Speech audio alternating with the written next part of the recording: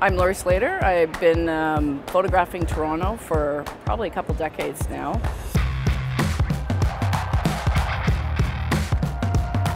I love the city.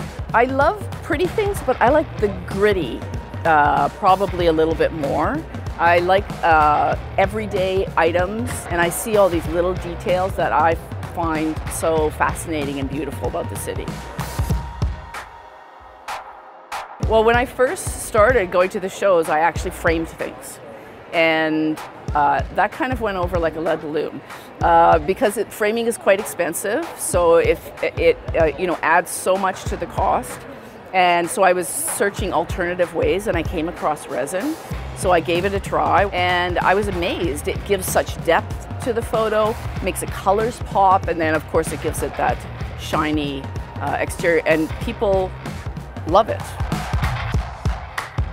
It's a great city. I love the city. I get told that it comes through in my photos, and I think the resin really helps that too. It's just something really special about it. It's the best way that I've found to display my photos.